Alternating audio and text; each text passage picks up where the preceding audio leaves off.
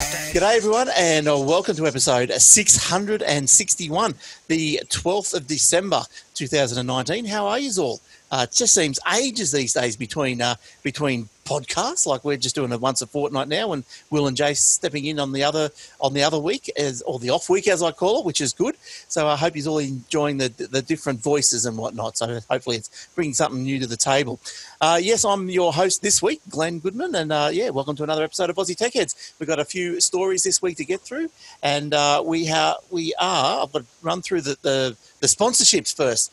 We are brought to you by ATH Web Hosting. If you've got some hosting, you might have a website that you might have a few kinks in it, or things that you might not know what to do. Like, you might not have an SSL certificate, keeps coming up unsecured or not secure in the browser. You go, look, I don't know what to do here. If I talk to a web person, it's going to cost me $300. Well, send me an email and I'll see if I can help you out. And, of course, bring the hosting across to athwebhosting.com.au. SSD drives, SSL certificates, Aussie support, me, and domain registrations, and a lot more. And also we're brought to you by Start a New Company. Register your company with ASIC Online, Australia's easiest and fastest online company registration site. So once you register the company, we will send you, or Start a New Company will send you the Constitution, the ABN, the Constitution and all the minutes of the meetings, etc. You can apply for an ABN, and also trusts and self-managed super funds, stuff I don't know anything about, apparently are all coming very, very soon. Apparently like Christmassy time. So it might be a good Christmas present if you want to go and register a trust, get into it. All right. And we're also brought to you by Aussie Byte clock faces in the Fitbit app gallery. Nice little weather clock face or whatever for your Fitbit. If you're into those sort of things, go to Aussie Byte in the Fitbit app gallery, and if you check out with ATH19, you'll get 33% off those clock faces. All right, and before I'll go through the rest of the stuff further in the show, but let's get Big Joe on. How you going, Joe? Hey, Glenn. How you going? Good, thanks. What's been going on with you? Oh, mate, I've just been working on a few things with the computers over here the last few days. Nice, very good. Yeah, just fixed up a few computers and stuff, yeah. Well, like old computers, your computers, or customers' computers? No, just formatting hard drives, reinstalling OS, things like that. Right, okay, and it's all going good for you? Yeah, all good, yeah. Right. Do you use that, are they're your computers? No, one of them's a friend of mine, and another one is a friend of that person's. So they've got problems with it. It wasn't working properly, so I said, okay, well, I'll blow the system away and I'll put it back on for you, and you can go from there. So SSD drives while you're there? Yeah, SSD drive, yeah. Yeah, no, why I was asking for whose they were, because I just remember that little program, is it Nighty Night, that, you can install, you just tick what you want to install, and it'll just go away and just install everything for you. Oh, yeah, look, I'd forgotten all about that, but yeah, no, I haven't used that one. It's not too bad. All right, well, let's see what we're going to get into this week. Look, I got an email through the week from Brett. Now, Brett's 20K from Darwin, so he's right up there in the storms and the heat, and he's got problems with NBN, same as a lot of people. So not only this is Brett. Not only are NBN missing people out, they are now slowing people down. So I have been on a 50/20 plan, business plan, fixed wireless for about 4 years for the upload. For about 4 years for the upload speed of 20. Now they have decided to remove it and change me to 25 down, 5 up, and graciously allowed me to keep paying the same amount. Well, that's been happening, hasn't it? Like you pay the same amount, but your service has been reduced. It's not very good. I would be jumping up and down as well. He goes on to say that he's been in the communication industry for about 30 years. He loves how they try to spin it so it looks, like it's his fault and not theirs, that he can't attain the good speeds. The solution appears to be reduce the speed of people rather than upgrade the infrastructure. Yep, that seems to be the story, all right. And yes, so he's got some issues up there. So hopefully by the time that you're hearing this, Brett, that it's all sorted itself out, hopefully. It was 100 down and 5 up, and I remember 5 up was still very, very slow. Still took me an hour to upload a YouTube. This podcast YouTube, it was an hour long. Took me an hour or more to upload it. So yeah, 5 up is not very good. So hopefully you can get your 20 back. Well, he's getting a lot more than me because I'm only getting 1.5 up. So got to be happy getting 5. Oh, I guess so. So why haven't you switched over? I know, Joe, I think I've asked you this every time we talk about NBN, but why is it that you haven't switched to NBN? Well, no, because my cable internet is fine. You know, I mean, it works fine. I'm with Optus Cable, and I do get down speeds of around about 90 plus. But the up speeds are fixed at around about 1.5, 1 to 1.5, which sure it gets the job done, but it's not in line with everybody else. But if you went to NBN, you would get a better up. I would, but I wouldn't get a better down. You would. Oh, but do you really need, what do you think you would get for your down? Because I would do a speed test now and at very regular intervals and more often than not, I would get at least 90 down and at least 30 up. All right. So what plan are you under? Are you paying for that plan? Yeah, the 100 plan, I think they call it. So theoretically 100 down and 40 up. Okay.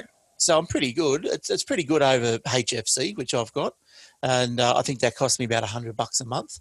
And it just seems to be going.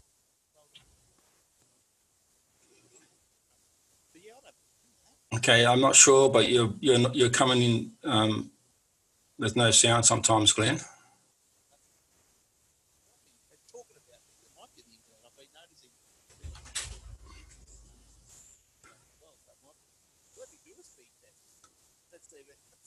No, I still can't hear you.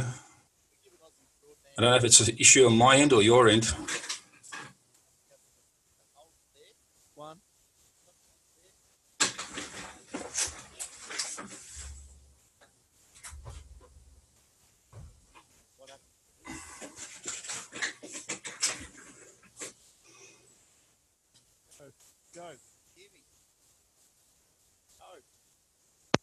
Joe. Hello? I got you back now. All right, well, let's try that. I'm not sure what happened then. I think something might have just changed settings mid-flow. But anyway. You're back now. Well, I was going to do a speed test anyway, so let me have a look at my speed test. So this is with me streaming and saving and uploading and whatever. Speedtest.net. Speedtest.net. Sorry, Brett, you'll be very cranky. Sorry. Let's. Oh, how can I see that better? Let's see what we get here. Yeah, because your picture was a bit juddery as well, so maybe there is something going on. Oh, Joe, there might be. I've given it a wrap, and ping 21. Here we go. Oh no, that looks all right. Yeah, so that's pretty consistent, Joe. That's what 92. If I wasn't streaming like to you, then it'd probably be about 95. Something like that. Okay, well, I'm just doing a speed test on my end. I mean, you can't see my screen, but I'm getting ping of 8 milliseconds. I'm getting 99, 100, 101, 102, 103. Okay, max out at 103, down. Yeah. But you wouldn't, hang on, let me get rid of that speed test. But you wouldn't, wouldn't you rather say sacrifice, I don't know, say 10 meg from the top end of the down to get 8 times more for the up? Yeah, I guess. So there we go. It's giving 1.5, 1.6 up. So it's not bad, but I'm getting really low ping rates, which is 0.8. So 8 milliseconds. Yeah, ping is good. Yeah, but that's because you're probably in Sydney. So that's all right. That's pretty good. All right. Now, I don't know why there we go. I'm trying to switch to you and it's not working. There is something going on here this week. I don't know what it is. Let's just hope it's all working. Okay. All right. Where are we? Microsoft. Let's jump into a story. So yeah, thanks, Brett. Thanks for your email and bad luck. Merry Christmas also to you too. Microsoft launches Teams for Linux. Now, this is just something I just want to pass by because I don't use Teams. I tried to use it, didn't like it too much. Mainly because if you're involved in a few teams, got to keep logging in, logging out, logging in, logging out. Depends what team you want to get into. I think they might have changed it, but it's too late. I've moved on. But anyway, they've launched it for Linux. So a Microsoft blog announcing the release confirmed the long-rumored debut of an Office app for Linux. So it's the first Microsoft Office 365 app that is coming to the open source Linux desktop. Microsoft has said that Teams on Linux will support all of Teams' core capabilities. And the reason why I just picked this story up is because I think it must go a certain way to show you that Microsoft must realise that there is life outside of Windows, and that maybe Windows, although it'll be around for a little while, but, there's more and more people that are probably moving along to Linux and different sort of operating systems. Well, that's right. It's also teamed up with Android, hasn't it? Yeah, well, this is true. And I think this is what's happening, isn't it? Like, I can't foresee a world without Windows, to be honest. I like it. As I was explaining to someone today, Linux is there. Yes, it's free and everything, but there's a lot of other software. I might be wrong here, but for example, say Photoshop, that you can't get on the Linux machine. So you've got to go to Windows or Mac. So there's maybe the third-party commercial support isn't right there at the moment there for Linux. But I mean, talk about servers and web hosting servers and everything. Geez, it's just Linux from wall to wall. It's all over the show. But yeah, no, I just wanted to bring that up. That's all. That was just a little quick one. And also another little quick one is the Mac Pro has arrived in Australia. Now, this is I'm sure, Joe, you'll be wishing for one of these under the Christmas tree.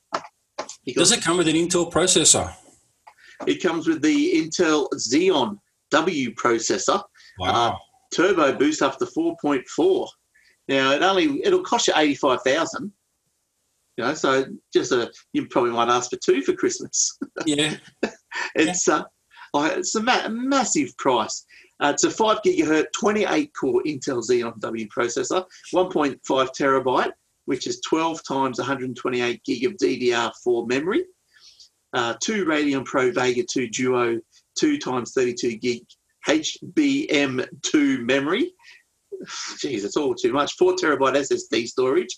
The Apple Afterburner card, stainless steel frame will be Magic Mouse, Magic Trackpad 2, Magic Keyboard with numeric keypad, Final Cut Pro X and Logic Pro. Now, it looks like a cheese grater. Now, when you get it all, you think, oh, geez, that's really, really, really expensive, isn't it? But this mob, $85,000. Yeah, $85,000.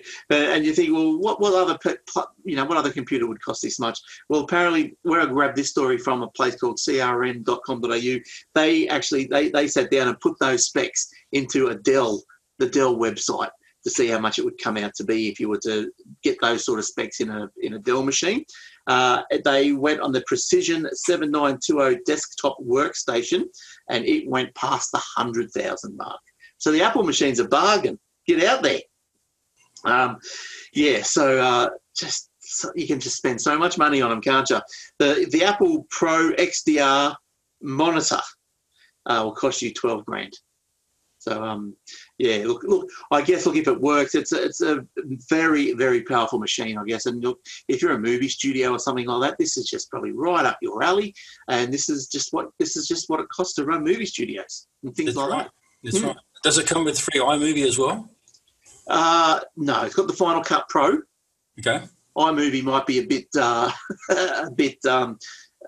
consumery for it. Yeah. I think, yeah. So the Final Cut Pro X and the Logic Pro X it comes with. So it's a pretty good machine. Not bad at all. I'd like someone to do some benchmarking on something like that. Yeah, huge. All right, what have you got this week, Joe? Oh, look, I was looking and found this, that Chrome now warns you when your password has been stolen. The new version of Google Chrome, version 79, it includes a number of different password protection improvements. It has things like warning you when your password has been stolen as part of a data breach from some sort of hack. Right. Yeah. Right. So that's a pretty cool feature to have. I remember we always go on about that website, Have I Been Pwned? Yeah. And I wonder and I know that guy wanted to retire it or wanted to sell it or whatever. I wonder now that Chrome's got this, I wonder if somehow that Google, bought him out or something. I don't know. It doesn't mention anything like that, but yeah, it could well be something very similar to that. or Google might have just made their own investigative system. But that's a good idea. Keep going. I'll get up this. Yeah, Have well, I been pwned? apparently, Google's also got a feature on their browser extension which allows the people who are using passwords to know that they've reused passwords for certain sites. So there is an extension, a browser extension that checks for that sort of thing, so that you don't keep the same password on each site. But what they're planning on doing is they're planning on actually putting that as a proper feature without having to use it as a browser extension. So they're going to be doing the password protection and the password reused checkup feature. Yeah, yes. Right, yeah, so that's what they're thinking about putting in this new version 79 of our Chrome. So with the password checker, though, I don't know. I'd have to make sure that was quite safe. That doesn't sound... I wonder if it sort of goes out to the internet to check, or how does it know? So obviously then it's reading your passwords. What's in the back end of that little extension, I wonder? Well, that's true. I mean, it's like... what does it say here? It says that Google has improved its phishing protection with a real-time option, which allows Google to use a list of phishing sites that update every 30 minutes. Oh, wow. Yeah. So the company found that the fraudsters have been quickly switching domains or hiding around the Google crawlers. So what they've done this new real-time protection that should generate a warning for 30% more cases of phishing when it comes to trying to get your password. Yes, yes. Well, what just come to mind while you were reading that, while you're talking about that, is that this is why isn't Edge doing this? Why isn't Microsoft doing this? But remember they had, when all the internet first came out, like their Internet Explorer, 97% market share. Now it's under 50% market share. Well, this is the sort of stuff, wouldn't you be thinking, if you want market share back, you've got to do this sort of stuff. You've got to get people's interest and go, oh, Edge, yeah, I better go back to that. Yeah, I don't know. I think it's a bit too late. I think that ship sailed now. They say never say never, but I think that ship sailed now when it comes to browsing and in Google Chrome. I think is the king of the crop. Yes, and I think just like before, I think Microsoft sees their future probably outside of Windows even these days. It's their future is the cloud. Who cares what you're using on your desktop to access the internet? Doesn't matter. Their future is in the cloud with Azure and all that sort of stuff. I've got that site up though, Joe. Have I been pwned? Yeah. And it doesn't really say anything, but if it's been scored by Google or anything, not that I can see anyway from a quick look. But look, for those that don't know what that does, you put your email address in and it'll tell you what sites that your email address is with that have data breaches and so forth. So if I type in Glenn at Aussie, because I know I'm involved, and then what you do is if you come up, if you have been pwned, then you just make sure you go back to these sites and change your password. So, back in 2013, I lost some of my data, email address, password hints, passwords and usernames in an Adobe hack. I must have signed up for some Apollo database. I don't even know what that is. Bitly must have been hacked at some stage. Cafe Press this year, February 2019. So when it was hacked, compromised my email address, names, password, phone numbers, physical addresses. Oh, that's no good. Physical address. I don't know why online sites like Canva. Oh yeah, look at all the ones this year. We've got Canva, Collection 1, whatever that is, Daily Motion, Dropbox, so that was mid-2012, Exploit In, MyFitnessPal, Online Plex. Oh, the list goes on. I've been pwned all over the show. All right. Yeah, that's not good. You might have to go back in and change all those. Yeah, I might have to do something about it. But I don't know why all these sites want your physical address. Well, see, I mean, that's the one there you're talking about, have I been phoned? I think that's more, is that more directly involved with just emails, or is it all types of? Yeah, okay. Well, this one here that Google's using is more directed towards just logins, different website logins. It's not directly involved with emails. So it's a slightly different thing. Well, I think like Google, the Chrome definitely seems to be leading the way, doesn't it? Advising sites that are not secure and all this sort of stuff. And people, the general public, I was talking to a lady today, and I was talking to her about SSL certificates, and I said, you know what it looks like when your site's... She goes, yes, I know. I've got one site right here. I'll show you. And she goes, yeah, it comes up not secure. And I said, that's exactly right. And she goes, I won't be putting any data into that site. And I said, congratulations. You exactly know what's going on. And that's just a lady that not tech or anything. She's into health foods and stuff. So, it was quite encouraging to see that. That's right. Yeah, I mean, it's good. People are starting to get the hang of things now, and they're looking for that little lock that's in the left-hand corner of the website. Yeah, that's right. That's right. All right. Is that one done? Well, I just wanted to add this other little bit here that it talks about, and it says that Google is also improving Chrome's multi-profile support, which allows people to use multiple profiles in Chrome and when you share them on different PCs. Right. So what it does is they're going to add the support for a better visual indicator of what profile is currently being used. Right. So that way when you want to save passwords, you can save it to the correct profile. Like at the moment, you might find that if you're using, say, Joe the Gadgets Man at gmail.com, and I'm using my other email address, right, and you're got a particular login that you are in when it comes to Chrome, and you go to save the password, it'll save it under that user. Right? Yes. What Google is saying now is that they're giving you particular options to be able to save it under different profiles. So if I'm under joethegadgetsman.com at gmail.com, and I don't want to, and the site that I'm opening up is not a site that's affiliated or linked with that particular email address, and it's my actual personal email address, I can opt to select the password to save it to that site. Yeah, right. Well, that's pretty handy. I know, because as you know, I use the LastPass. I've turned off the Google ones because they started clashing and giving me bad results. But that's a good idea. I think there should be a better profile indicator on Chrome. I think this is the reason why. I think I stopped using LastPass. I found that although it worked a lot of the time, it didn't work all the time for me. And in what way, though? Let's say I wanted to use it on my phone, right? I never left the option open to remember my password, okay? So when you're in LastPass, you have the option to tick the box that says, okay, remember my password. So, and you don't have to keep logging in every time. So yes, yeah.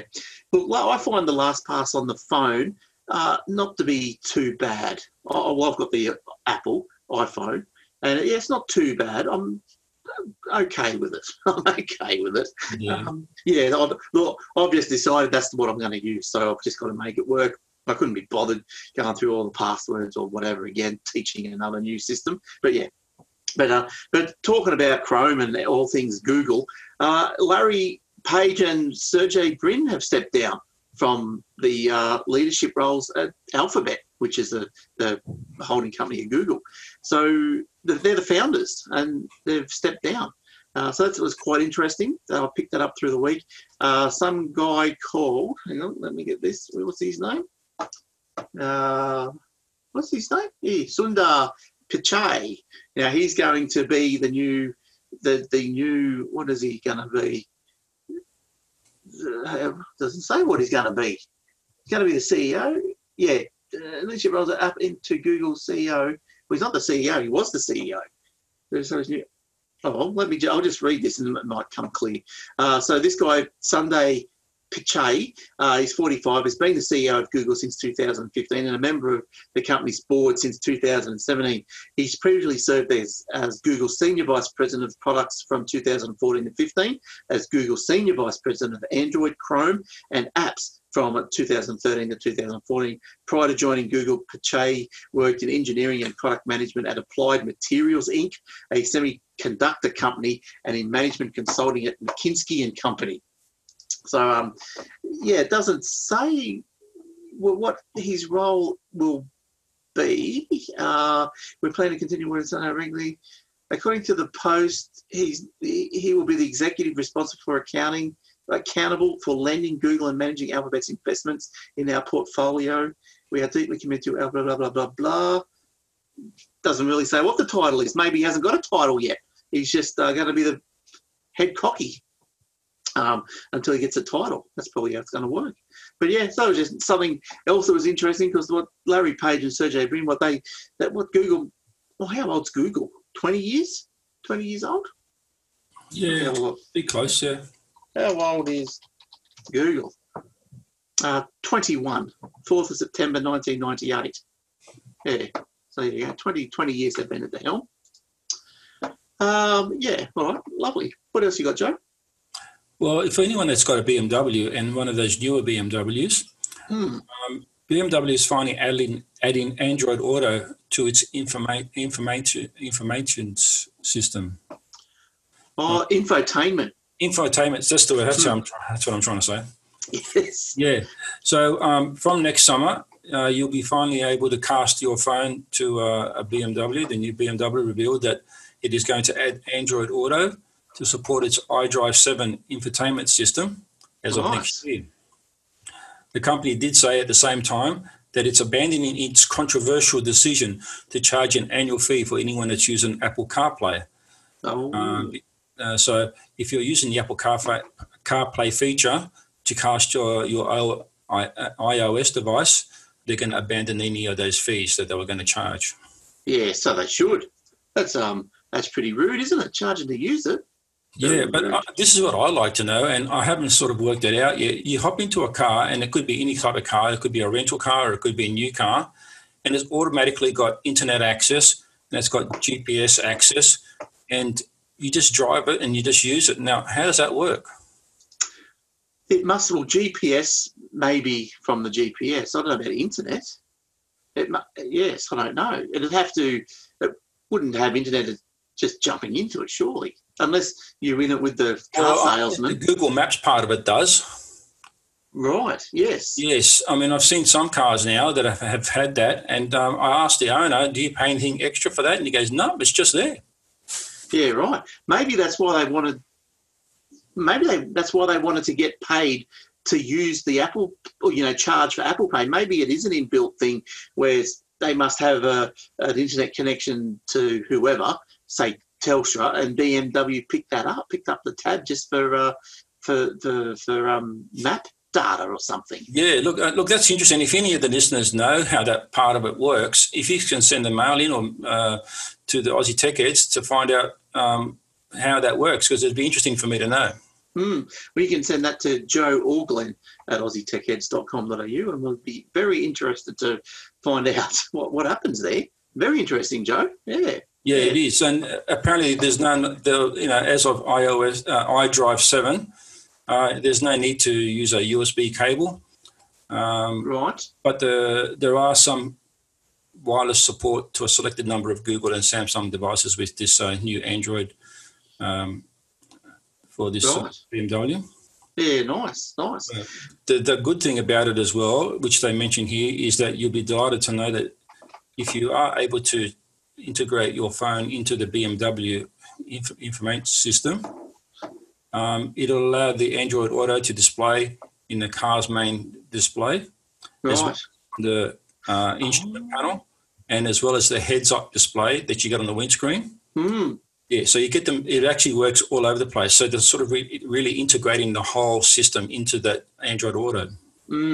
Yeah, well, that sounds good, because my mum just got a third-party touchscreen thing put into a Mazda, and so ripped out the old, wasn't touchscreen, just some old CD interface that she had. She put this new thing in, and some of the inbuilt dash things on the Mazda not working as how they should now, because I had to disconnect things just to put this screen thing on. Right. Yeah, I mean, when I put mine in my car, when I got an Alpha 159, and that had an inbuilt display system, in the dash and stuff. And when I replaced the original radio in there, I lost access to different type of features that are on the screen, like what songs playing would normally come up on the display, just in front of the steering wheel and things of that nature. I lost all that. So I really think it's really good that BMW is integrating the whole thing into the system.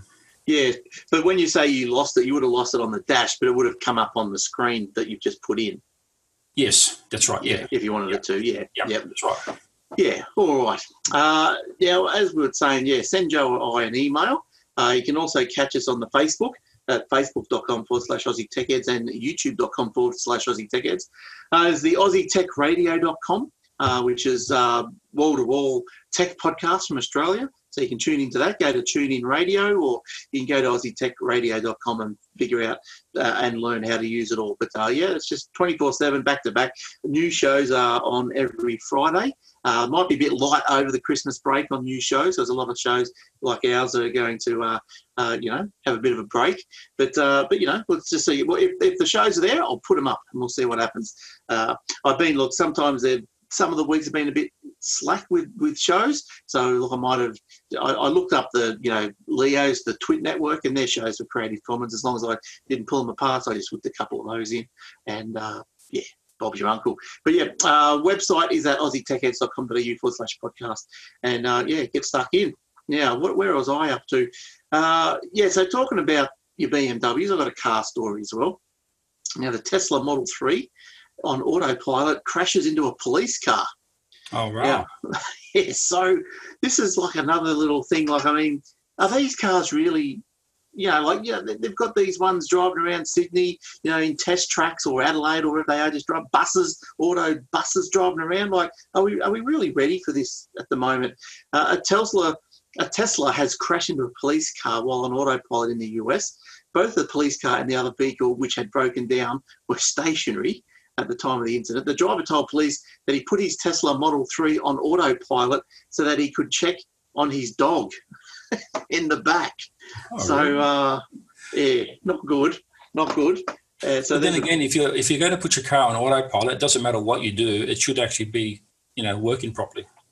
Exactly. If it does mean, you want to check on your dog at the back, or you want to look outside the back window or on the side, it should actually work. You know what I mean? Yes. Like, I'm not sure this article doesn't go into what had happened, but the more importantly, why I pulled this article to talk about was it was on autopilot, and this is all the buzz, as I was saying. They've got these cars in tests everywhere. Oh, this is the future.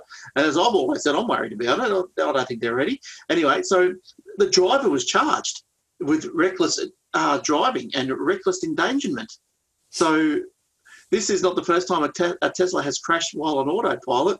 In total, they have been at least 5 fatalities worldwide while they've switched on autopilot and they've gone off and done their own thing.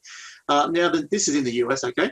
So the National Transportation Safety Board are currently investigating accidents caused by this autopilot. And Tesla, and this is more interesting, Tesla did not immediately respond to a request for comment. However, they said the firm does not recommend that drivers remove their hands from the wheel while using autopilot. Why is it there? What's so auto about it then? Exactly. So, exactly. It's a nasty crash by the look of it. The front end's wrecked. Yeah. But, that's what I mean. Like, I don't know. Are we ready for this sort of stuff? I'd like to go deeper into that. Maybe we're not ready just yet, but I'm sure that it'll happen in the future. Yeah. Oh, yeah, I'm sure it'll happen, and when it does. But I just think, I guess like everything, well, there's another picture. I'll show you this picture head on. If you're on the YouTube, you'll be able to see some of these. Look at that. That's a bit of a crash. Actually, this story goes on underneath that.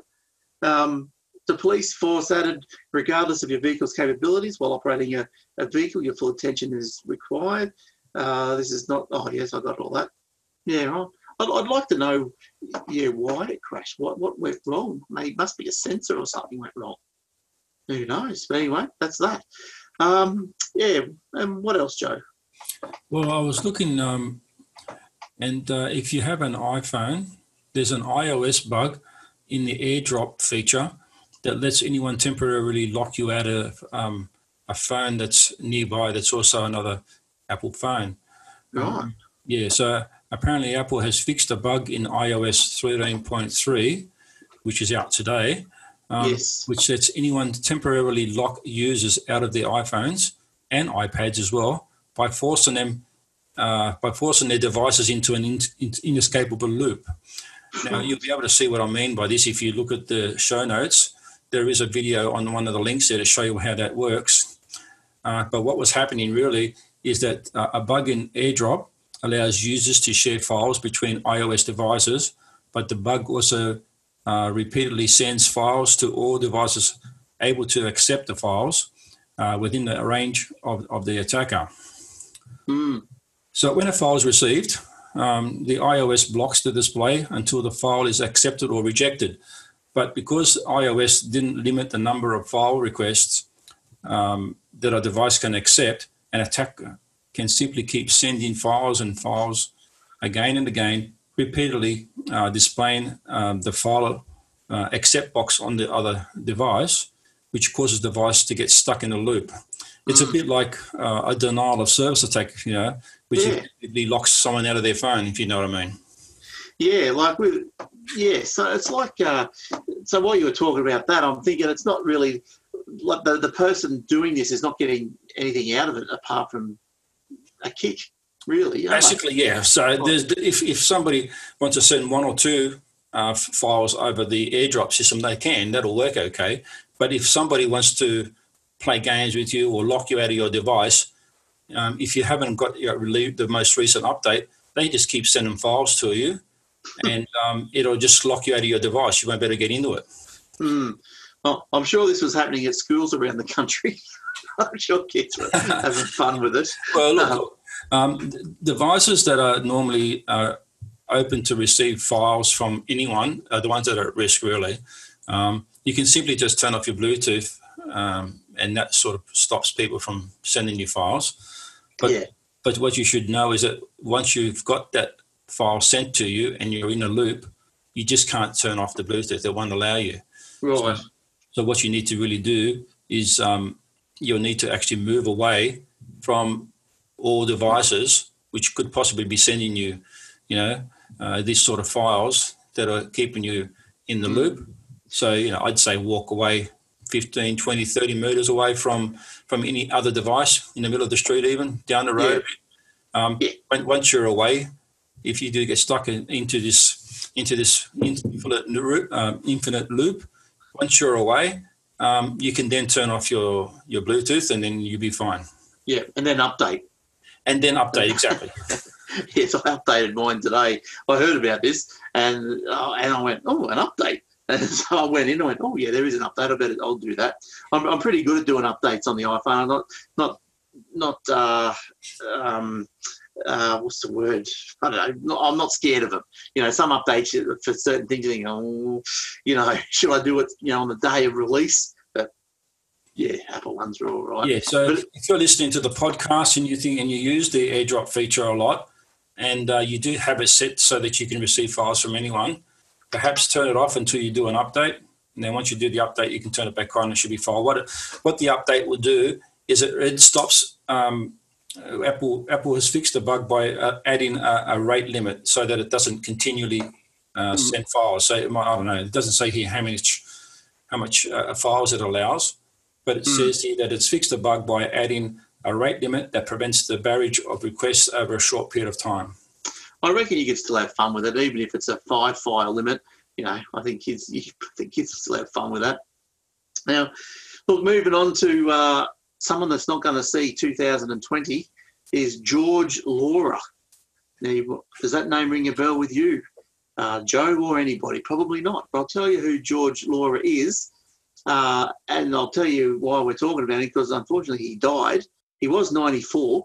But he was the co-inventor of the barcode. So we all know the barcode on every product that we buy. There it is. So it was while working as an electrical engineer with IBM that George Laurer, I don't know if that's how you pronounce it, Laurer, we'll call it that George fully developed the universal code, the UPC or the barcode. He developed a scanner that could read codes digitally. He also used stripes rather than circles that were not practical to print. So I've got a picture of old Georgie boy. There's old George. Looks like in the 70s, in the good old days. In the early 70s, grocery shops faced mounting costs and the labour-intensive need to put price tags on everything. His UPC system used lasers and computers to quickly process items by scanning. This meant fewer pricing errors and easier accounting. The first product scanned was in Ohio in June 1974, was a packet of Wrigley's Juicy Fruit chewing gum. Now, surprisingly, the chewing gum still exists, and it is on display at the Smithsonian National Museum of American History in Washington. Now, I guess it's this chewing gum. I think that's how the sentence reads. Well, I read that a few times. I'm thinking, is it the chewing gum that's on display, or is it the scanner? I'm thinking, chewing gum? Like from 1974? I wonder if it's still got its flavour. Fellow IBM employee Norman Woodland, who died in 2012, is considered to be the pioneer of the barcode idea, which he initially based on the Morse code. Although he patented the concept in the 1950s, it's amazing how old some of the age where the technology, some of this sort of actually started. Like in the 1950s, he was. This is like, probably before punch card machines or something, and this guy's figuring out barcodes. Although he patented the concept in the 1950s, he was unable to develop it. It would take a few more years for Laurer to bring the idea to fruition with the help of low-cost laser and computing technology. So there he is, poor old George. Look, here's a picture of a barcode, just in case anyone out there doesn't know what we're talking about. Oh, look, it's a video. Let's play it and see what happens. What happens in this video? Hang on. Let me get rid of some sound. The sound will probably come on. Oh, that's an ad. Don't you hate these 15-second ads? You have to get advertisement 24 seconds. You have to get YouTube Premium and get away from those 15-second ads. I don't know if they do anything about the normal ads. Hang on, we're going to skip it in a minute. There we go, skip. Let's see what this barcode thing was all about. But yeah, so it's amazing how 1950 the idea was correct or invented, and it took a few years for it to happen, and now it's just mainstream everywhere you go. Barcodes. Yeah. So all good, Joe. Old George, poor old George, won't see next year. But anyway, that's what happens when you get the 94, I suppose. Yeah. What else, Joe? You must be nearly out of stories. You've had a busy week. I've got a couple more. I don't know if the listeners remember, but a couple of weeks ago I talked about the new privacy and penalties for censorship for the digital platforms that are coming out at the moment. Well, Australia's now come out with their own version of it. Oh, good. Yeah, and apparently they're going to be stricter on pay and subscription television, terrestrial TV, Netflix, and other demand services. That come from the likes of Apple and Google. They all have different ways of grading content and stuff, but the governments have been opted for a self-regulated approach. Hasn't sort of worked very well. So what they've done is that they've targeted different codes. The government says that social media services such as Facebook, Instagram and Twitter, instant messages services such as Facebook Messenger, WhatsApp, Viber, and some interactive online games and websites and apps, and even some service providers, among others. There's a code coming out now that's been introduced in early 2019 of the Criminal Code Amendment Act. Right. And which applies to content service providers and the hosts of those providers to block such content which they call, which can be called upon by the federal police to be able to do that for them. Yeah, well, like looking at, I was just reading some of those notes you had there, and with the part where it says this act's going to compel ISPs and hosting providers to block such content if called upon to do so by the AFP. Like, who's going to say no? I'm not doing it. Like, why would you say no? No, AFP, I'm not going to block that. Go away. Like, if you're requested by the police to do something, you would do it, wouldn't you?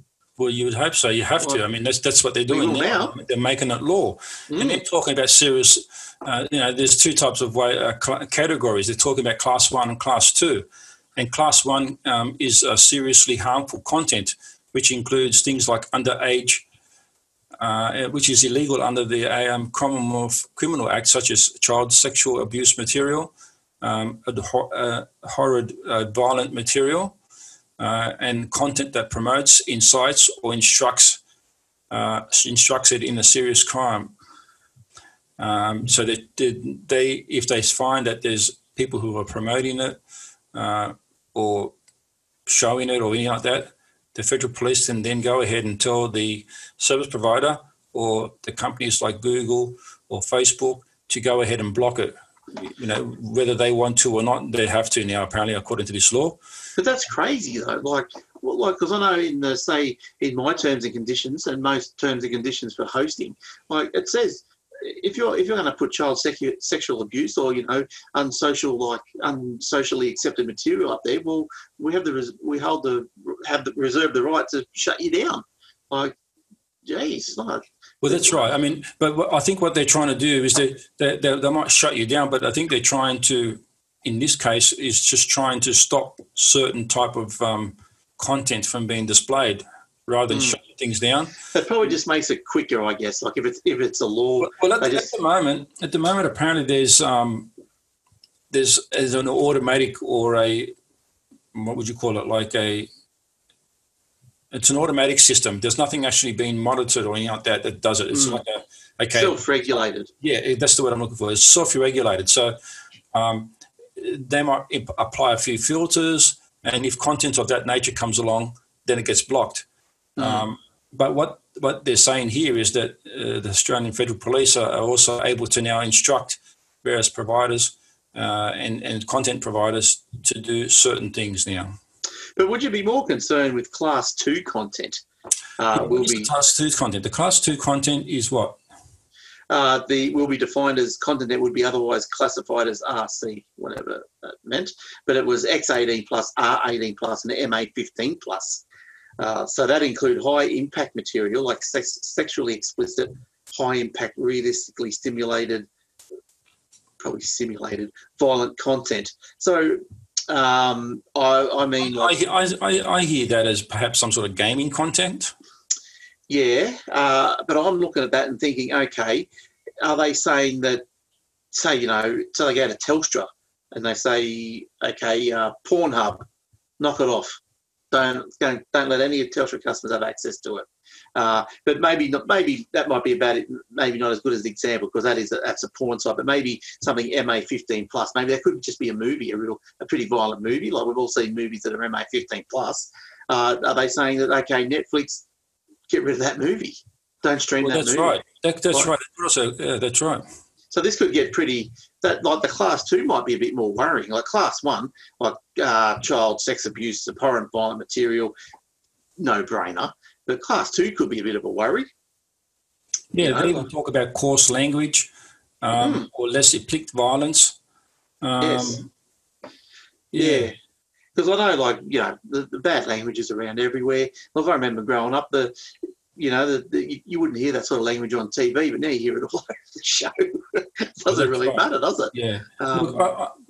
It's good and bad. I mean, sometimes people do talk bad language, but it's not directed at anyone in particular. It's just a habit of saying, if you know what I mean. It's not like directly offending anybody, but some people say that you shouldn't still do that anyway. Yeah, well, that's right. But who's to know? Because my next one, have you finished with that one? Yep. Yeah, because my next one, my story here, is maybe this game could be considered one of them. The game, which has caused controversy, is called I Am Jesus Christ. Now, it's caused a stir, anything to do with religion, obviously, caused a stir pretty much straight away. So a trailer for I Am Jesus Christ has been grabbing plenty of attention. It's been published to YouTube by the developers called Playway, who are Polish. The trailer indicates that I Am Jesus Christ includes miracle working, crucifixion, and resurrection storylines. I thought that was, somewhat okay. Like as long as it's okay. I don't think it's too blasphemous, is it? that's all right, isn't it? I think just a bit of a game about, you might be Jesus walking around. I don't know. I'd have to consult the Bible to see how. I find that a bit offending. Oh, I don't know. Do you reckon? Is it blasphemous to do that? Must be. But anyway, the trailer has been viewed more than 330,000 times. So, yeah, blah, blah. And then who's this? I Am Jesus Christ is a realistic simulated game inspired by stories from the New Testament. Explains this distribution site Steam. Check if you can perform all famous miracles from the Bible, like Jesus Christ. It is a simulation game and you try to save the world as he did. Are you ready to fight with Satan in the desert, exorcising demons and curing sick people, or calm the storm in the sea? This game might be for you. No details of the game's release date yet have been posted, although the description on Steam says that it's coming soon. Well, it's been a raucous created. I'm sure the game's going to be immensely popular now. But, I was going to say, you could rather than using the name Jesus Christ, you could use anything and anybody else in that particular game, and it wouldn't be offensive. I think that the name, calling it Jesus Christ and the way they go about it, some people will find that offensive. Well, I would look at it and, I would look at it, maybe say to the people who are offended by it, say, well, maybe this is just a modern way of introducing people to the Bible, because, okay, so young kids are going to get in there and they're going to learn about parting seas and doing miracles and all this sort of stuff, whereas they might not learn that anywhere else. And then as they grow up, they'll go, oh, Jesus did all that, and they know all about it. That's the game because they played the game. I don't know. Just my thought. Yeah. Okay, fighting the devil. Who doesn't want to fight the devil? All right, Joe, any more? No, that's all I got this week. All right. Well, that's about all we have got all up. But just before we go, I thought we'd give you a quick This Day in Tech history just so we can see what's gone on this day before us. Now, in talking about Chrome, Joe, 2008, December 11, Google Chrome released the first stable public version. So that's, 11 years old? Just turned 11. So that's, it's interesting. Now, back in December 10, 1993, Doom was released. Oh, hey, how good was Doom? What did you say? Awful. Doom. Yeah. Did you like Doom? Did you play it? Oh, I didn't play. I'm not a gamer, so I didn't play games. But I remember watching my kids play it. Yeah. Yeah, I played it when I was younger. Now, December 9, 1987. Throw a dart at this one. Windows 2 is released. Oh, look at that operating system. You know what? I've still got some 3.5 floppy disks somewhere with Windows 1.1 or something like that somewhere. Oh my God! Yeah, I've got them somewhere. What, the 5 1/4 floppies? It's 3.5 floppies. No, it must be Windows. I reckon that's Windows 3.11. 3.11. Okay, I knew it was something like that. I've got some of those floating around somewhere. I don't know whether I haven't seen them for a while. They're in a box somewhere. Yeah, guys. I think because you had your 5 1/4 before your 3.5s, and 5 1/4 are out. Yeah, well, I reckon it'd be them. But anyway, Douglas. Talking about 5 1/4. If anyone wants a 5 1/4 drive, I've got a box full of them. I wouldn't say a box, but I've got about 5 or 10 of them. Well, the next question for me would be: have you got the cables, the floppy cables? I do have the ribbon cables, not brand new, but I got them second-hand ones. And then my next question would be: it's got a board that's got the floppy things in it. Well, the no. controller. I mean, all the modern boards wouldn't have them, but if someone's building up an old machine and they need a 5 1/4 drive. But you don't care who's got the board, Joe. You just got the drives. And I've got a few drives. I mean, I remember, and I'm talking about 5-6 years ago, I remember getting on eBay and someone was selling these drives, and I don't remember how much I paid for them now. It would have been somewhere within $20 or $30 for these 5 or 6 drives. And I thought, you know what? And back then, it was just the drives were just starting to come out, right? They weren't getting used anymore, and I was still using one of them at the time. And I thought, you know what? I'm gonna buy these and save and put them away. Yeah, nice. Right. Now I'll tell you, you might have floppy drives. Hang on, can I reach my box here? Hang on. Oh, I might be able to reach it.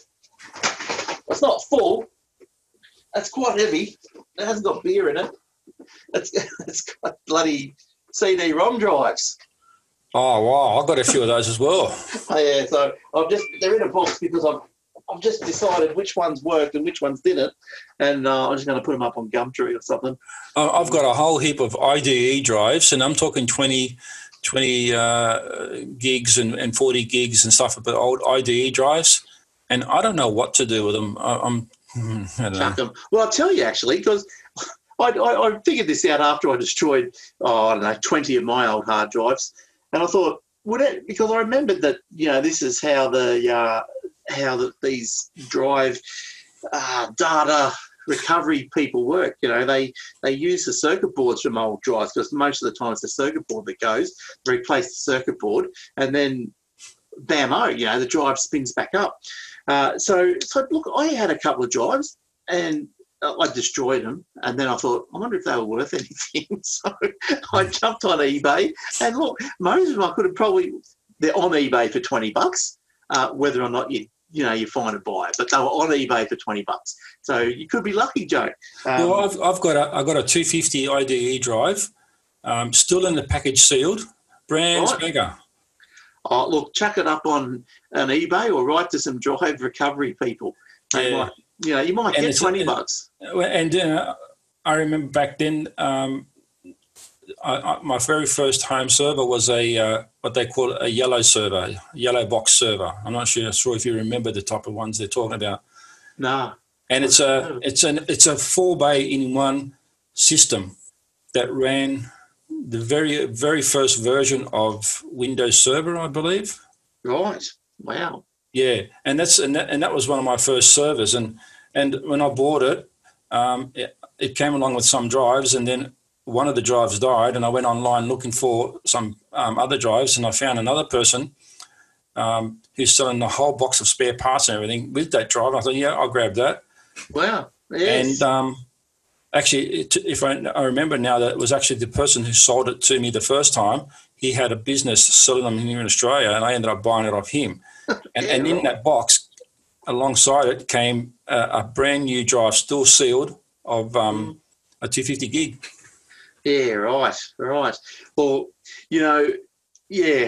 I think after I realised that they were worth $20, the only way I could console myself was pretty much, well, it would take me more than $20 worth of time and effort to wipe them to my satisfaction. So that's how I consoled myself. But yeah, I don't have any drive. I've got a few little 3 2.25, whatever the hell they are, little laptop drives up there I'll have a look at, and I might punch in the serial number, see if they're going for anything. I got myself one of these just recently. I'll show you. I'm not sure if you can see it. One of these. Oh, it's like a little toaster. Right, and it's got all the different drive things in it. Well, IDE as well. Yes, IDE as well. Wow. Right. And this thing here allows you, it's got all the different drives in the front, or the memory card drives, and on the back it's got USB, your power supply, your 12-volt power supply, and it's got like a little push-button system right in the front here that allows you to copy drives. Oh, nice. Right? Nice. Yeah. So it's quite a multi-function hard disk drive docking system. I did notice, though, Joe, it's only USB 2. Unfortunately. Yes, it is USB 2. But hey, if you're using an old IDE drive and you want to transfer stuff over to a USB, or if you've got a USB thumb drive and you want to transfer something to a hard drive, or even to one of the memory cards in the front. Yes. Got the memory slots in the front. Yeah, nice. It's a really cool device. Where'd you get that from? Well, I got it from, I think it was wish.com. Oh, yes. Wish.com. Yep. Yeah, nice. Yeah, good score. How much? I think I paid somewhere $49, something like that, for this one. That's all right. There's 2 types of there. There's a cheaper one, which is about $30, and there's this one here, which is a bit more. I went for this one here because I wanted the IDE drive. Yeah, right. Well, so I can go through my old drives and see if there's anything on there that I want, and then get rid of them. Otherwise, I've got to boot up and install Windows and all that sort of stuff. So this is another way of doing it. Well, that's how I went through my drives. I've got the computer You can't see it. There's one behind me that's open. I just plug the drive in, boot her up, see what's on it. No, nothing. Okay, turn it off, unplug, put another one in, boot her up. But yeah, so I'm finally getting rid of all my stuff. But like it's like you think like today, like 30 years later, you think, oh, I wish I hadn't got rid of my little Apple IIc. It'd be quite cool to have now. But then at the time, you just go, it's just a piece of junk. It's just hanging around. I've got to get rid of it. I think I got 200 for it, but now it's probably worth a little bit more. And but what do? You can't keep stuff your whole life. Well, that's right. I mean, I got rid of an old IBM computers. Those old IBM computers, original ones. The XTs. Yeah, the really early model ones. I got thinking what's this shit? Who's going to want this anymore? Yeah, I had a couple of those. I was heavy as anything. And, but that was a 20 meg hard drive that used to weigh as much as 2 reams of paper. That's right, yeah. That's crazy. All right, Joe, we better get out of it. We talk about this all night. We could, couldn't we? Yeah, so this could be, Joe, our last show for the year because, as you know, Jason will be stepping in next week, which will be the last week before Christmas. So if they're here next week, there's no reason why they're not, but if they're here, if they're not here, well, we'll be here. But in case they are here, we'll wish you all a Merry Christmas. How was that for something complicated, something easy made complicated? So yeah, have a good Christmas, Joe, and a good New Year. We shall return early in the New Year. We're not going to go over Christmas. We'll just have a break and come back maybe the 9th or the 16th of January. Unless by popular demand we get inundated. No worries. Yeah, thanks, Glenn. Have a Merry Christmas to you too, and to our listeners as well. Have a Merry Christmas and a safe New Year. Yes. Hope to see you next year. Yes, for sure. So, yeah, be merry and be careful. So, all the best, everyone. Hope next year is a very prosperous and happy New Year for you. So, until then, all the best. Take care and Happy New Year. Bye for now. Merry Christmas.